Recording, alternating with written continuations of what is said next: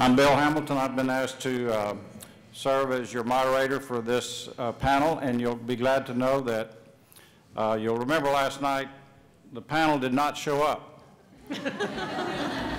for Ed Berger, but I'm really glad this panel showed up today because I couldn't make the presentation that Ed Berger made last night, and this panel will be your lead today.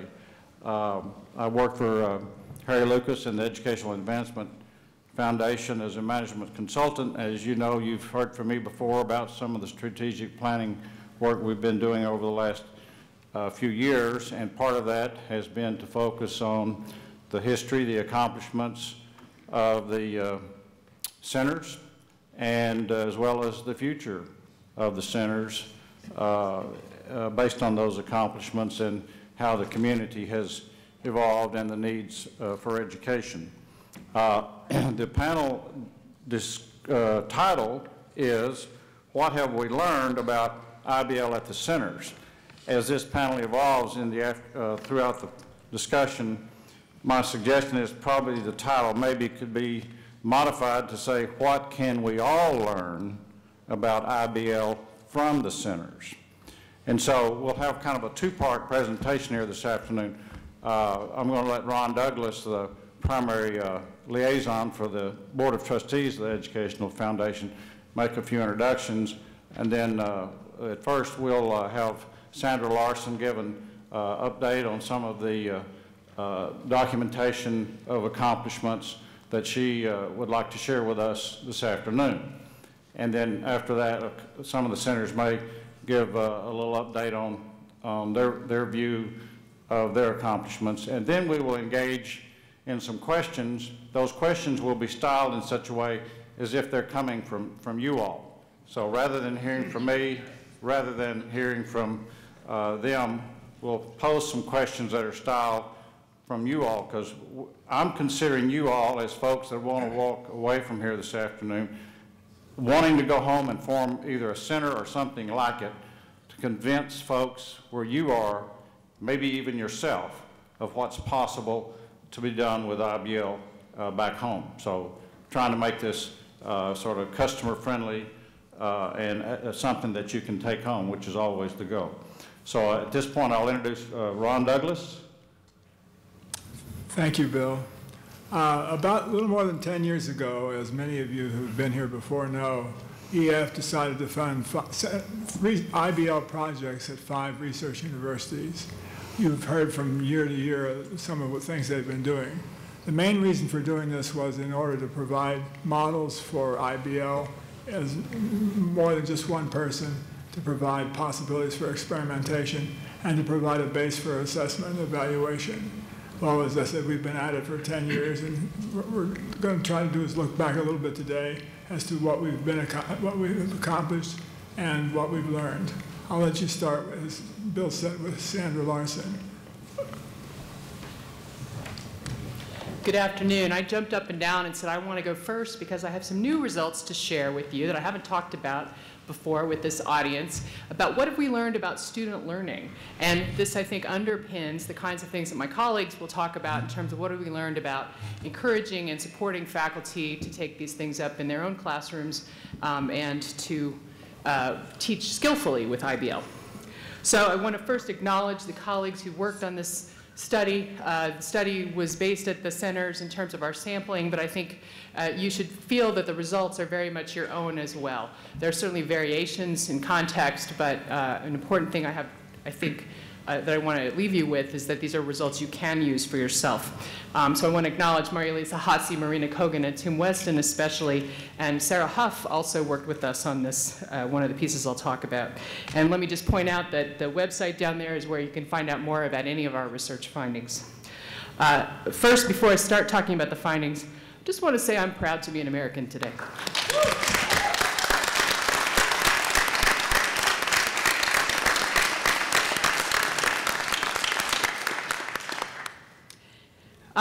We organized this study around 3 big questions. What do students learn from IBL classes in terms of the range of content, thinking and problem-solving skills, their attitudes and beliefs, the ways it influences their career as they go forward? But in order to answer that question, we also need to know what's happening to them in an IBL class. So the diagram here looks at what do students experience, how do they tell us about their learning, the way class time is used, how they interact, and how do instructors teach. And that includes both what they're doing that accounts for that student experience, but also the ways they learn to teach, which I think is an important piece of what we've been able to watch at the centers as well. And I want to point out that we gathered lots of different kinds of data. We surveyed students, we interviewed instructors, we observed their classes, we gave some tests in cases where we had enough students taking a common course that we could get test data. We looked at their academic transcripts. So we've got a bunch of different kinds of data that each speak to different parts of these questions. So I'm not going to give you all the results today. I'm going to give you a snapshot of a few things. And it's a little bit against my grain to sort of tell you the result without telling you much about how we got there. But that's the amount of time we have today. And I'll encourage you to, again, read the papers and look into these things more. So what I can say that we've already learned, things I've talked about at this meeting in the past, I talked some about this yesterday.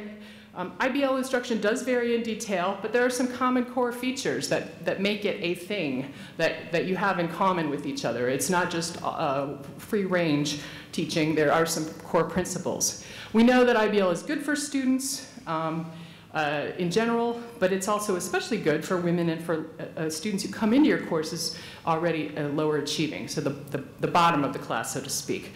This seems to have particular benefit. We know that as they go forward after an IBL experience, students, especially early career students who have an IBL experience early in their college time, freshmen or sophomores, are more likely to persist with mathematics courses. And we also know, again, those lower achieving students are more likely to succeed better in later courses. They take lasting gains with them out of the IBL course into the next thing. And finally, we know something about the pieces that come up over and over and over again in all the data sets are what I call the twin pillars. Deep engagement with meaningful mathematics. That means time to think about important problems, not solving 32 of them for tomorrow, but a few problems that are well thought out and really get to the things you care about. And then collaborative processing of those ideas, right? And whether that's through class discussion, through small group work, through their informal interactions outside class, that collaborative sense-making is really important for students. Okay, this is sort of a schematic of the study. 4 centers are the 4 rows, and all of them taught IBL courses of one or both of 2 types. What we call math track courses are those for the math majors and the STEM majors, the engineering students, people who are taking a fair amount of math. It could be beginning or later students, but the math track courses. Some of them also taught pre-service teachers courses that are focused on preparing students who are going into elementary or secondary teaching. And then some of them also taught the same courses as non-IBL. Okay, so we have a comparison group here of the non-IBL courses, which when we look at those courses, they're really mostly lecture-based. And so part of the point here is that we've got a lot of variation, a lot of kinds of courses. So this is a messy study, but that means in a weird way, that means the findings are more reliable, because if we can fish a signal out of this messiness, it must be a pretty strong signal. The past work I've talked about mostly focuses on those IBL and non-IBL comparisons in the math track group. We don't have a comparison group for the pre-service teachers, because nobody who was teaching IBL for pre-service teachers was also teaching a non-IBL section of the same thing, right? So the belief was these are good for pre-service teachers. We're going to do all of them this way. Okay, so today I want to talk with you a bit about some new work, paper that's just been accepted that should be coming out soon, about the pre-service teacher courses in particular. And I'll just call to your attention the color scheme at the bottom here I'm going to be using repeatedly. The non-IBL math track group is sort of turquoise. The IBL math track group is purple. The IBL pre-service teacher courses are green. And again, I'm going to keep saying courses, right? We're not separating by students. Students in math track courses might intend to be high school teachers, but we're looking at the course they were in, not the student themselves. So I'll be talking today about this group of the pre-service teachers at 2 of the institutions and some of the data from observations, surveys, and tests. All right, so first of all, I want to convince you that IBL courses for pre-service teachers look pretty much like IBL for math track students. There are some variations, but overall, these are various measures we have from the classroom observation. IBL courses do a lot of student-centered work. Students are doing the work. So again, what you're looking here for is the purple and the green, the IBL math track, IBL pre-service teachers. And what you see is those are much more alike than they are from the blue, which are the non-IBL courses. The IBL instructors spend less time talking than the traditional non-IBL courses. Students take the lead more often in the courses. More students ask questions. More students ask questions in an IBL class, and also individual students ask more questions, right? You see how those are different? Counting students or counting questions. And IBL courses change gears more often. So the point of this graph is just to show you that it's kind of the same thing. There are variations. What are the variations? Well, one of them is that the pre-service teacher courses are more likely to use small group work and spend less time with students at the board presenting individually. And that's an adaptation that the teachers told us was specific. That's a group that sometimes is less confident in mathematics, and that small group work was seen as a good way to have them work together and develop their ideas, and less stressful in some cases than getting up at the board by themselves. So that's one difference we saw in the frequency of group work. The other difference we saw is that the instructors in the pre-service courses were more likely to use short prepared lectures.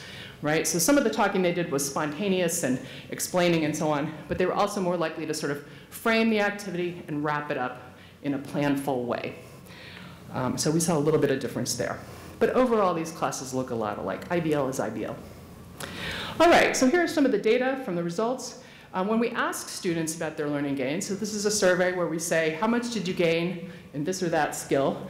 What you see, this is kind of a fun one, it's dividing up, again, those lower achievers are in the darkest red, the highest achievers, those with the best grades coming into the course, are the palest color of red. And what you see is that those low achievers are reporting the highest gains. They feel like this course benefited them more than do the high achieving students.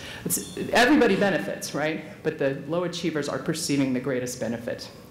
Across different skill sets, thinking and learning kinds of things, teaching, confidence, persistence, right? So some attitudes as well as some skills. Now what's fun is that for this particular group, we have test data that can back this up. So not only do they feel like they're learning more, we can also give them a test at the beginning and the end and compare the scores. And we see, so this is breaking them out, the lowest achievers are on the left. That's the group who had half or fewer of the pretest questions right. And the high achievers are on the right, the people with the highest scores at the beginning. And the low achievers' scores improve the most, right? So comparing the dark green pretest to the light green post-test. And this is a test that is called the LMT, Learning Mathematics for Teaching. It's a very well-validated, very carefully prepared test that is intended for use with in-service teachers, teachers who are in the classroom. So a test you might use to show their gains in professional development, a summer institute, and so on. We're using it here with pre-service teachers, which is not quite how it's intended to be used. But the reason we used it is that this test has been related to teachers' success in teaching students, right? So a good score on this test is connected with higher performance of the students, the elementary school students of that teacher. So this is a test that really is linking the math knowledge of teachers to the performance of their own pupils, their own school children, right? So a good score on this test should be telling us that these pre-service teachers are well prepared. And these are good scores, and their improvements are very nice. All right, the other thing I want to mention to you is a new findings coming out, a paper that was just published in April, and it fits beautifully into the theme of this conference about empowerment. So again, here's the scheme, the sort of comparison groups and study groups we have. In this case, we're focusing on the interview data, just the interviews, from all of the IBL students, including math track and pre-service groups together. This is a fairly large interview study. We've got interviews with 68 students. Some of them are in focus groups of 2 or 3. And the pie over there on the left is showing you that some of them are pre-service teacher students, the green slice of the pie. The dark purple slice of the pie is the IBL math track students in upper level courses, and the light purple slice is the sort of freshmen, the students in freshman courses. So you can see we have a coverage across different kinds of students. And the analysis that my colleague Margalisa Hassi led, she used the lens of empowerment to talk about the interview data. So what is empowerment? She divided it into 3 kinds: personal empowerment, cognitive empowerment, social empowerment. What does that mean? Well, Personal empowerment has to do with how you feel about what you know and how you are able to use what you know. So it's positive self-perceptions.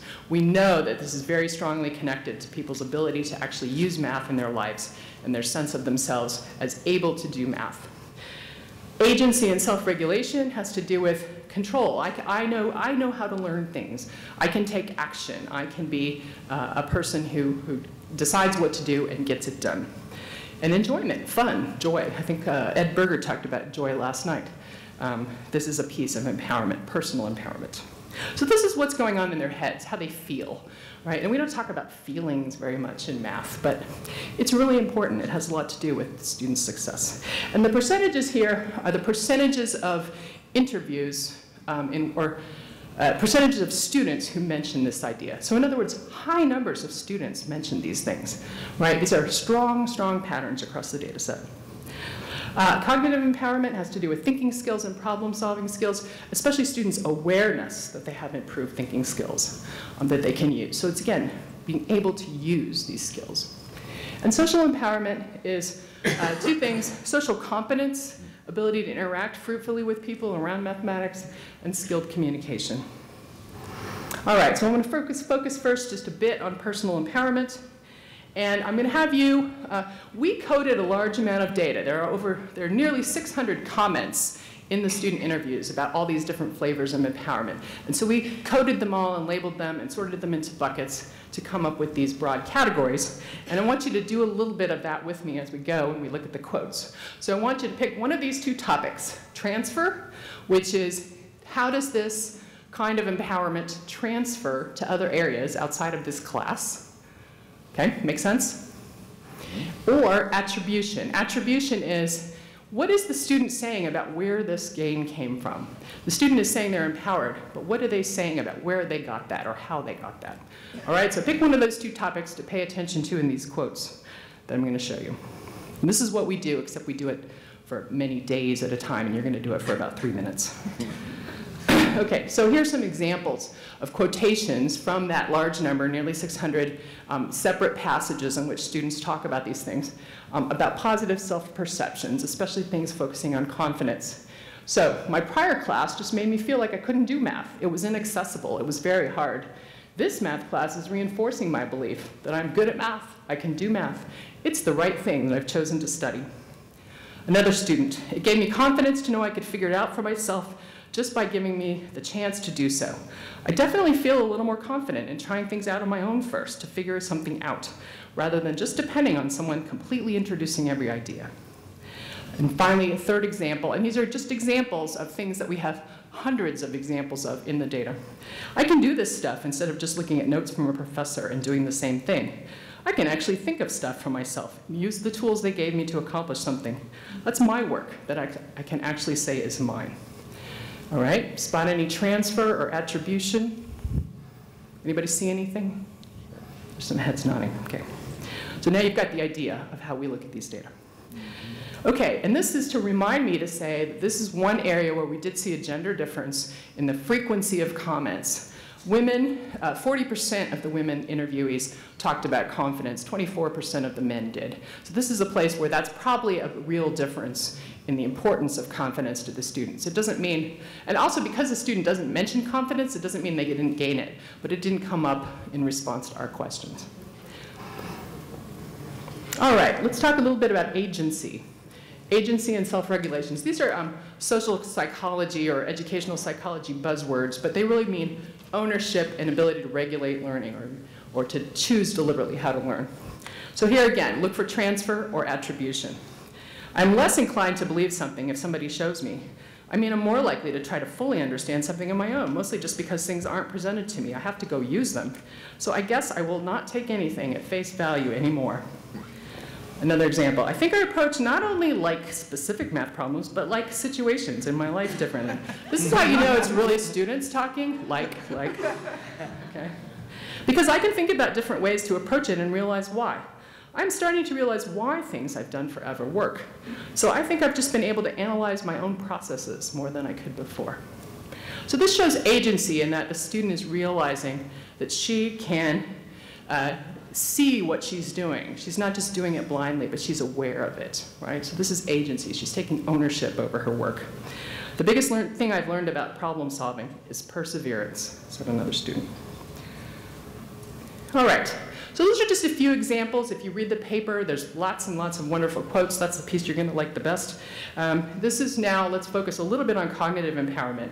So again, that's the ability to do these things, the thinking and the problem solving. Again, examples of quotes, keep looking for agency or transfer or attribution. We worked a lot on proofs and how to formulate a proof and organize it and stuff, which I think was helpful in just organizing your ideas in general. You can approach math from so many ways, and you can make it fun, and you can use other approaches, and you can apply it to other contexts. Another student, being able to pull myself out of the way, how I would do a problem in someone else's shoes. I think that's definitely a thinking skill that I have developed a lot in this class. Finally, another example from a different student. Not only are you learning the material, you're learning ways to approach problems and ways to attack them. You could definitely take that outside and into everything, even beyond math. All right. So again, I hope you saw examples of how students are transferring their knowledge, even beyond math, they say. Finally, social empowerment. So here's some examples. Whoops, that changed spacing a little bit. I've definitely gotten better at working with other people and solving math problems because of this class. There's always an incentive to do your best, to prepare as well as you can the theorems for the next class. Another student, there's this kind of collective thing that builds in the IBL course. You feel like you're part of something. We're all putting our efforts toward this problem. The biggest thing I've noticed, said another student, is just sitting and talking about mathematical thinking. Not just limited to math, but really a skill that can be applied. I definitely feel more comfortable discussing, being able to listen to others, explaining what I'm saying. And finally, every time you solve a problem, you have to write it in a fashion where somebody who has no knowledge of the class can understand it. And that's a really good advantage, not even just for this class, but for anything else you can think. All right, so lots of lovely examples when they're saying, not only do I notice I have this skill, I have more of this skill, I can use it somewhere else. That's the transfer piece. And it's really amazing how often this comes up in their own words. I'll just mention one thing about social empowerment. Here's another place where we saw a gender difference. And this is one where the men, I think it's 72% of men commented on something about social competence versus 54% of women. And so this is something where the men are really making important gains. That may actually help to explain why women feel more confident, right? The men are better at this than they used to be. All right, so we've got these three kinds of empowerment. You've thought about, you've noticed some of the comments that students say about transfer. The self-awareness, right? That's what makes an empowerment, is they notice they have these new skills and can take them forward. The attribution, when you look closely at where they're getting these, they're certainly saying this came from the IBL class. And it comes out of, they're talking about their experiences of inquiry, of deeply engaging, collaborating, sharing responsibility, the kinds of peer and instructor support they have, and their own critical reflection, right? Their own thinking about their learning. All right, so we can say that these things do have to do with IBL, right? And so what do you have when you have all four corners of a diamond? Home run. Okay. So this is a home run for IBL, right? And you may be saying to yourself, Sandra, why are you showing a picture of Barry Bonds? Yes, he's the home run king of all time, but it's in the steroid era. He was indicted for perjury and obstruction of justice. And he steadfastly said that he did not take steroids, even though his trainers admitted giving them to him. So is this really what we want our IBL students to be like?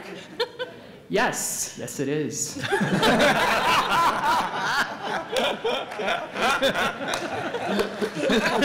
And it's legal. It's completely legal.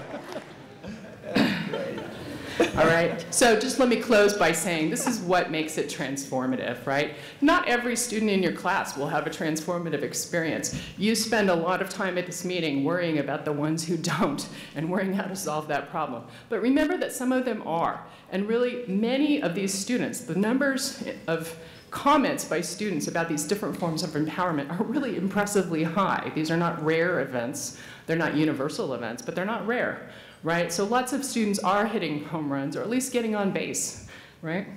Legally. All right? So we call that transformative learning, and this is part of the theory that Maria-Lisa used to interpret this. Transformative learning is learning by making meaning, right? And that's what Ed talked about last night, making meaning of experience, and this is what they're doing in the class. And another way of talking about transformative learning is learning that shapes people in such a profound way that it affects their subsequent learning. And these are the kinds of experiences students are reporting to us. So that is a home run. All right, so the paper, there's a link on our website to these things, or will be once they're all available, and the references are there. You can go dig them up, so I encourage you to do that. But I wanted to just frame what we're going to be talking about the rest of this session by sharing with you some of these new results about what have we learned from the centers. One of the things we've learned is how are students learning and what are students learning and why is that important. Thank you.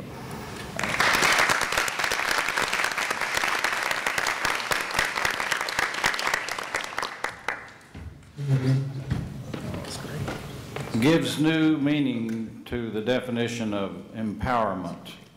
Sandra, thank you very much. Hitting a home run with IBL is legally. Bill Jacob? Hi, I'm Bill Jacob from the math department, and I direct the Center for Mathematical Inquiry at UC Santa Barbara, one of the EAF-funded centers. And I've been asked to speak just for a few minutes, very briefly, about things that we've learned. And in reflecting on this, I realized I also teach in teacher education at UC Spa as well as math. And one of the truisms about teacher education efforts is that you do all this work preparing students to enter this wonderful profession. And then for their first 2 years after they leave, they don't think about anything that you've said because they're completely focused on classroom management, just keeping up with it, and you're nodding your head. And in some sense, this is a feature of IBL, whether you're an individual teacher or you're running a center. I mean, for the first 2 to 3 years, just trying to keep everything running, okay? So what I want to talk about, and I just have 4 short bullet points, are things that we then turned our attention to after 3, 4 years had gone by, okay? These are things that perhaps we couldn't worry about. We knew we should worry about, but we couldn't worry about right off the bat because we were too consumed with other things. So I have 4 brief points I'd like to raise. The first two relate to our courses for future math majors. And one of the things we had to do after 3 to 4 years is step back and think about our entering students that had come from the AP Calculus. All of you know about these students, and I'm not going to go into it at all except to say that we went back and reevaluated everything we'd done. Now that we knew them and we knew how they interacted with the course, all right? And all I'm going to say there is we realized at the same time you've got to move forward and backwards with these kids. And I think you can second guess what I'm saying there, but I urge you after 3 to 4 years to step back and think about these kids because they're wonderful. They come with certain gifts. They come with certain handicaps because of the course, and just pay attention to them as using your best judgment. And I'm not going to tell you anymore. That's very important. The second thing is with the proofs courses, and I have a landscape out there from the proofs course that we're developing. The most important issue that you want to step back and reflect on after 3 to 4 years is what are you doing to affect students' beliefs about what mathematics is and what is a proof? Okay, we focus so much on the content and getting the IBL to work. Step back and think about their belief systems. And so this is an issue that after 2 to 3 years, when you go back and reorganize, I ask you to think about. In our courses for K-12 teachers, one of our learnings has been that our use of case studies, we have case studies of children doing inquiry in mathematics. K-12 is very, very powerful in bringing teachers and our prospective teachers into thinking about IBL and thinking about mathematical issues. So we have video case studies. There's also a lot of written documentation on this. And one of the things we're doing right now is redesigning our courses for yet a third spin where we bring in even more case study carefully aligned with mathematical content. We look at the mathematics children do. We look at it from the point of development. It's mathematics. It's not pedagogy. It's mathematics. But it's very powerful when used effectively. And some of our research in the School of Education has really shown this to be a very, very powerful component. So I urge you, if you're involved in pre-service education, to think about use of case studies. The fourth comment is that we also have professional development in the community, where you can link that to the cooperating teachers that your student teachers go in and visit, is where you get the biggest bang for your buck.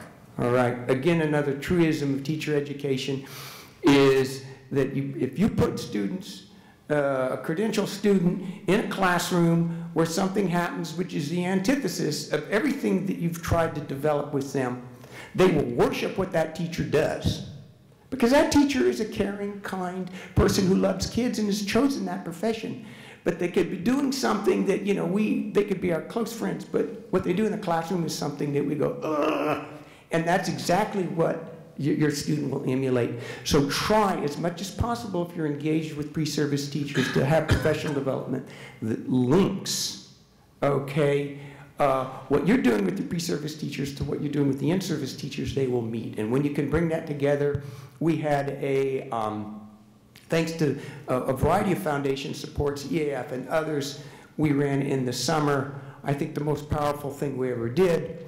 And that was a laboratory school where the teachers taught IBL after working with us for an entire week. And then the credentialed students saw those kids doing IBL in kindergarten through 6th grade.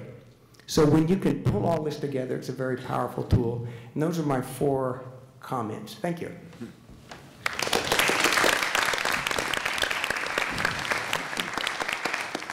Okay, with that foundation, we can move to our the lightning round portion of our panel. And we have Mike Starbird from University of Texas, Ralf Spatzier from Michigan, John Boller from Chicago, and down the end, Brandon Kelly from Harvard, right? Thank you. Okay. I will pose a question, and we can do soundbite answers. That would be fine. Let's question 1. What works best in getting people in your department to try IBL? Shall I start? Sure. The University of Texas has instituted an inquiry flag that every student needs to take at least 1 course of during their undergraduate career. Ralf? I'll give a different answer. Strong culture of IBL. If people see that there is a strong core of people doing IBL and they can see their successes and learn from it, especially new incoming people, that's tremendous persuasion to try it out yourself. John? I think I would essentially echo Ralph's. I think what we've been able to do with the AF support is to normalize the situation. We teach 12 to 15 courses a year using IBL methods, and it's not always the same people. So that culture is around. Hundreds of students have taken IBL courses. Dozens of graduate students have taught in IBL courses. A dozen faculty members have taught IBL courses. And so there's easy buy-in because the conversation is always ongoing.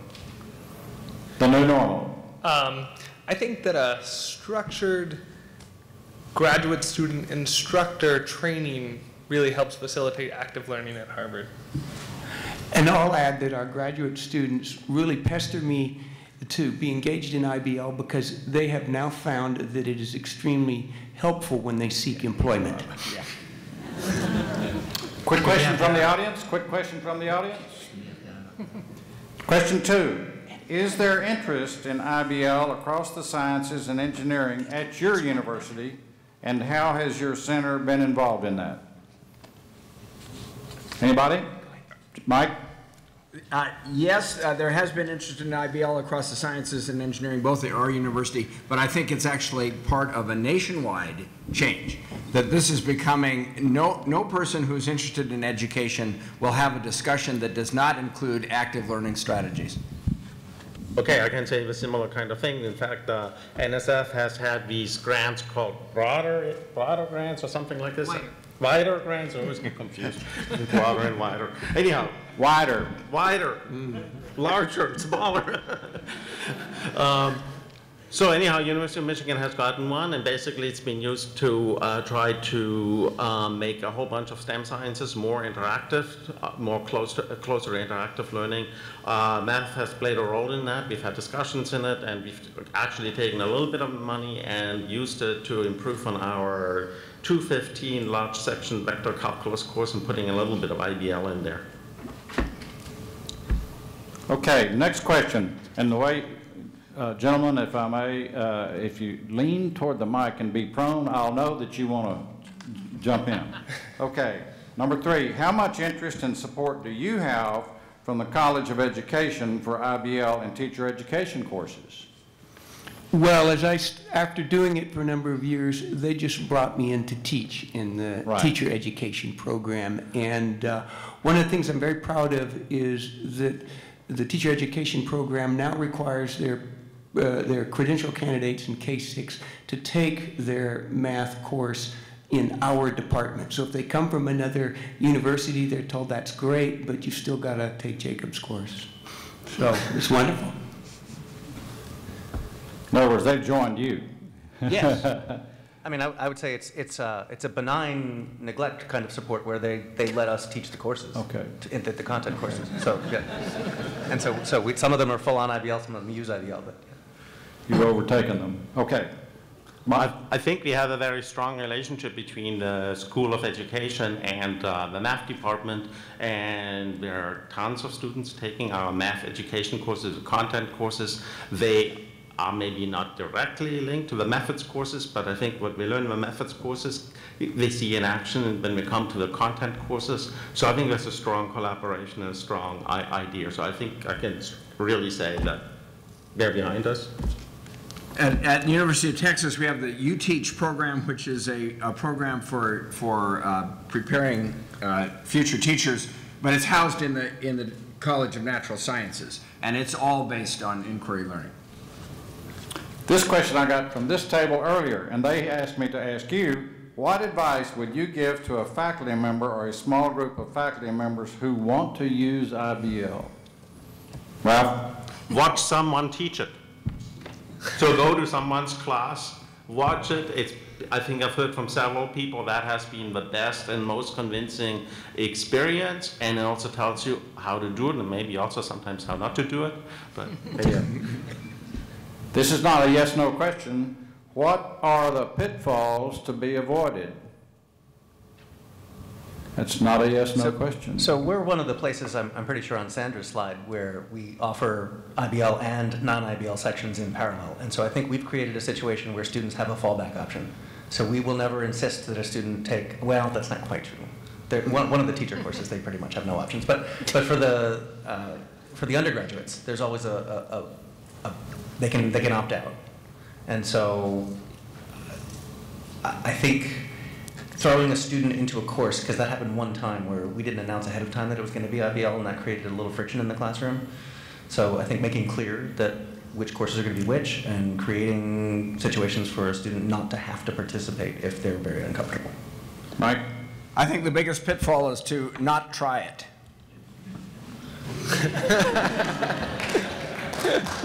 That's right. I'd say that one of the biggest pitfalls is not willing to change, because you need to prepare, you need to think long-term of where you're going to go. That's very important. But if at the end of your first lesson you aren't willing to change, and because you've done all of this work, then you're in trouble. I mean, every day you've got to you've got to respond to what happened. Well, I'll say something which is the opposite of John, so. Good. And this concerns actually our math ed courses, which I think in the beginning when we started about 10 years ago were very difficult to handle and certainly caused me lots of headaches. I think in the meantime what has happened, and in part this was simply because of students' expectations coming into the course. So if you have an expectation there is not IBL and you're getting maybe an easy A or A minus at least or something like that, well, that's totally different than if you know that the classes before you for so many years now, whatever, 7, 8, 9, 10, have had IBL in their math ed courses and they didn't have another option. We're not disagreeing. What I'm saying is make sure expectations are clear. Right, okay. So anyhow, as a result of this, we've actually changed our whole math ed program to completely IBL. Just, I would say, I mean, the credit here goes to all the many people who have taught the courses in the program, who have suffered from it, and we're doing it now. So thank you. And I would say, hey, anything you can do that gets students to spend time on the task you give them, that's a win. I don't think it's only time on task, but I will say that the students report to us when you ask them a question on the survey of sort of which of the different aspects of the course helped you most in learning. The two things they rate the highest are my interaction with peers and my own daily involvement. So part of it is that they're doing a little bit of work all week, and they're not just spiking before the tests. The non-IBL students, the thing that helps them learn most is preparing for an exam. But what that's kind of telling you is that that's the only time they really study. So I think time on task, you know, we don't really have a way to integrate that time, but what I will say is steady work, preparing for class, being accountable for class and to each other seems to be part of why it works.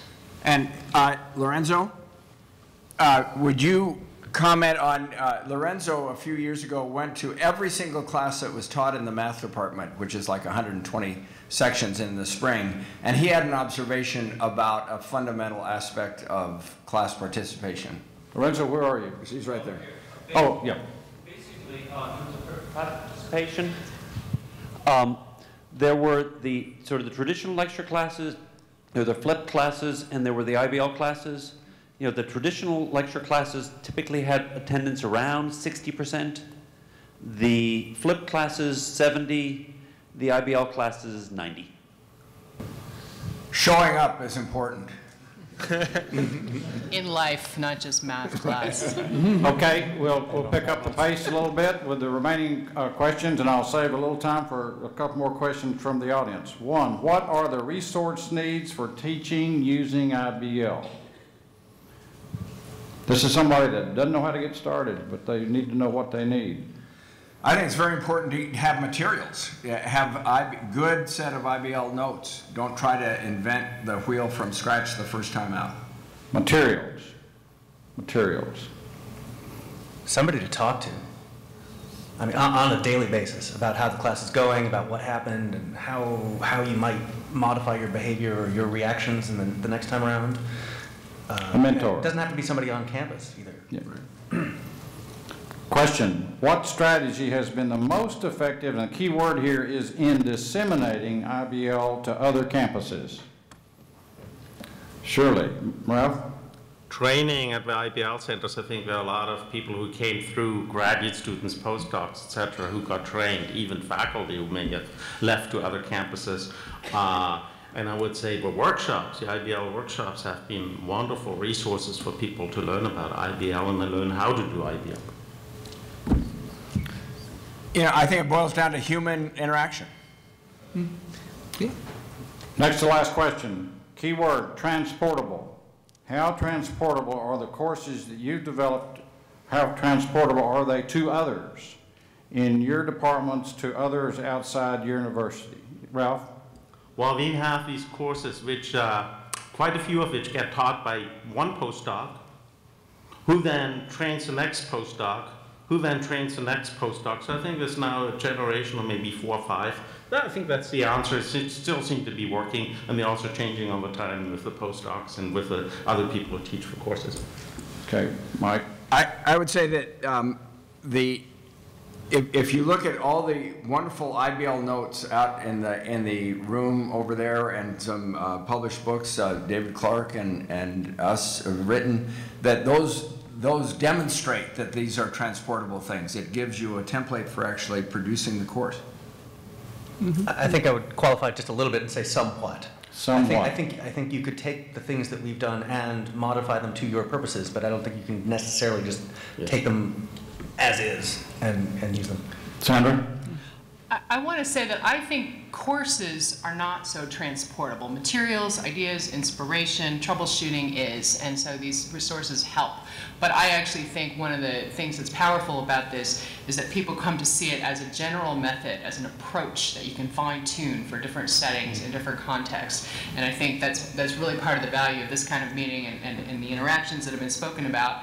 But it's a flexible toolkit, and I don't think it's very often the case. In fact, the National Science Foundation and others have spent a lot of money on developing perfect courses that they then just thought people would pick up and move. And that's not how it works. You have your own students, your own style, your own context. So I think the flexible toolkit is key. And then when you're ready, you say, okay, now I need some materials for X or Y or Z course because I'm going to apply my toolkit in a different place and I don't want to start from scratch. Last question, maybe the most important question for someone that came to me earlier and says, what are the innovative approaches that you are incorporated in IBL, such as flipped classrooms, MOOCs, large sections, and others? What looks promising, or in other words, what looks like it will really work? Well, I mentioned earlier our use of case studies in teacher education programs.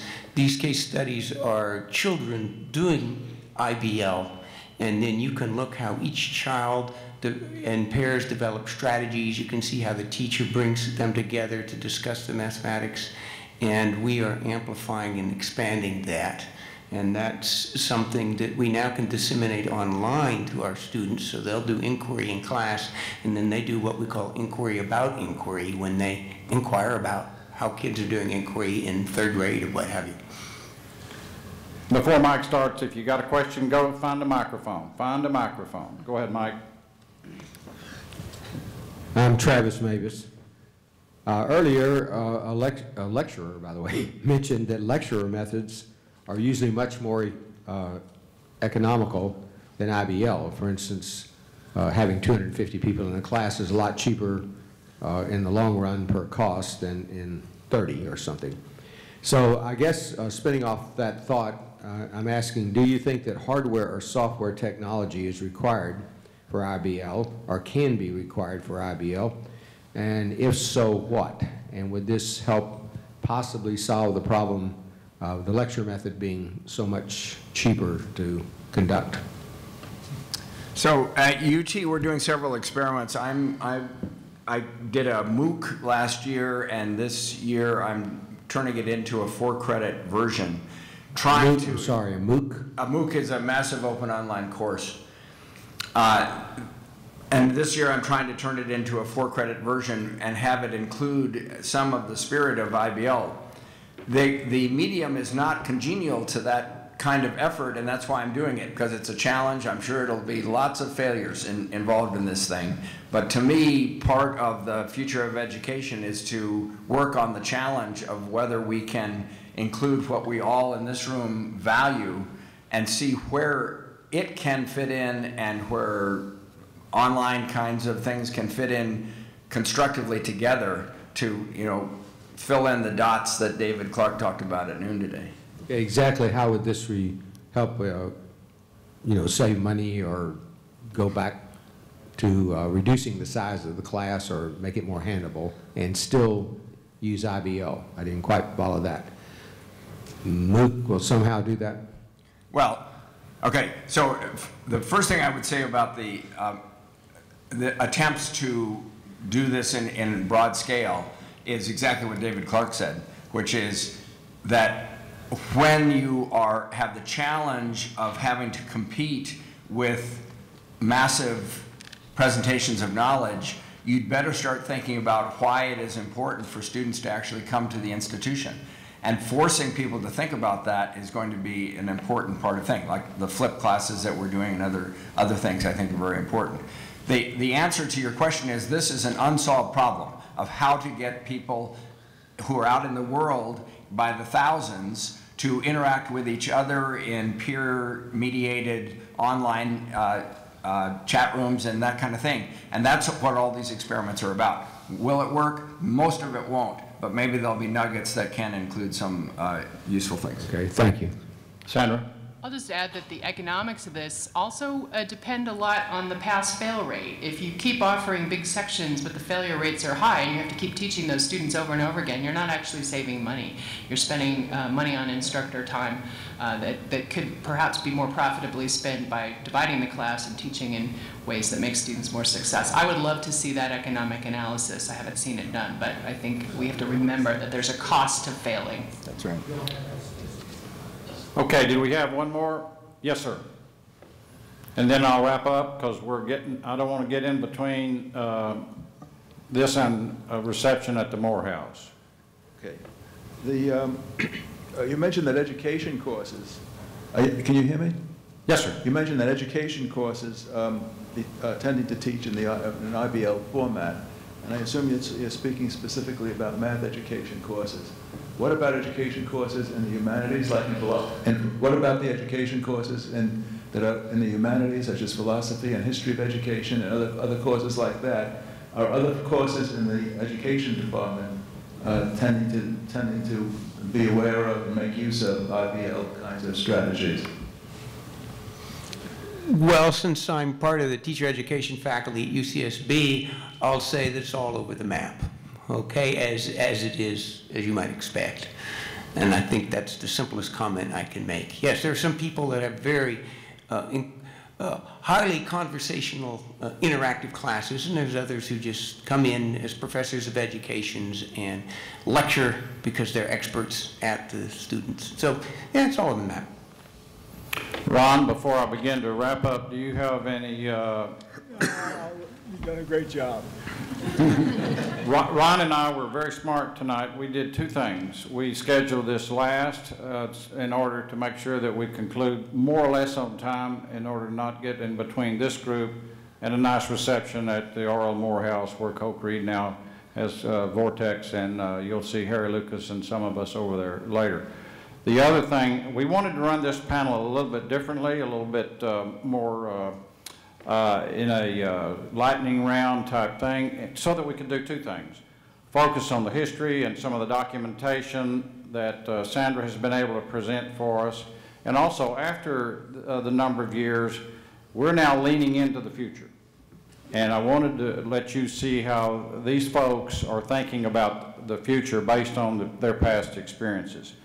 And my other wisdom today is to make sure I showed up with a panel, because Ed Berger didn't need one, and I sure did. Thank you, ladies and gentlemen. Thank y'all.